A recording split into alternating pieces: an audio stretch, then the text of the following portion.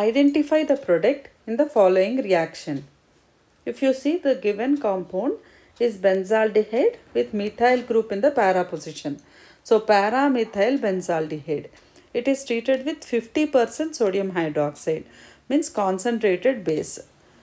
Para-methyl benzaldehyde is devoid of alpha hydrogen atom.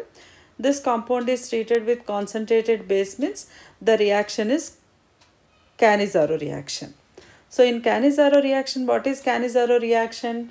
Aldehydes devoid of alpha hydrogen atom, when treated with concentrated alkali solution, undergo self-oxidation reduction reaction. As a result, one molecule of aldehyde is reduced to corresponding alcohol at the cost of other, which is oxidized to corresponding carboxylic acid.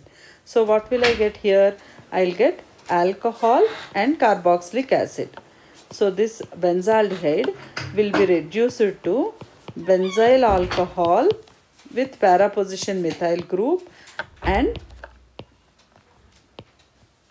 benzoic acid, sodium salt of benzoic acid.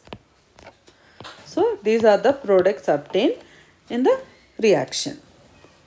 This reaction is nothing but Cannizzaro reaction.